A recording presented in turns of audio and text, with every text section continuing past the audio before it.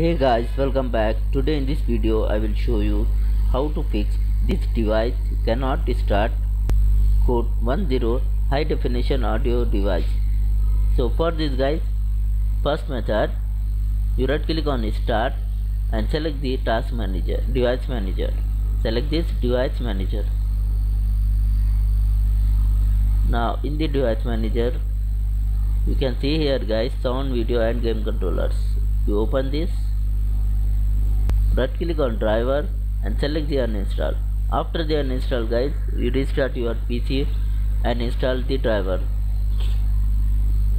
Hopefully it will fix your problem, and if not work, you try the second method. Just go to start, type here services and select the services app. Search here guys, Windows Audio. Double click on Windows Audio service. Select the automatic, click on start, then click on apply and click on OK. Now click on restart the service. After this guys, once again you restart your PC and try. Hopefully this time it will fix your problem. So thanks for watching this video. Please like, share and subscribe to my channel.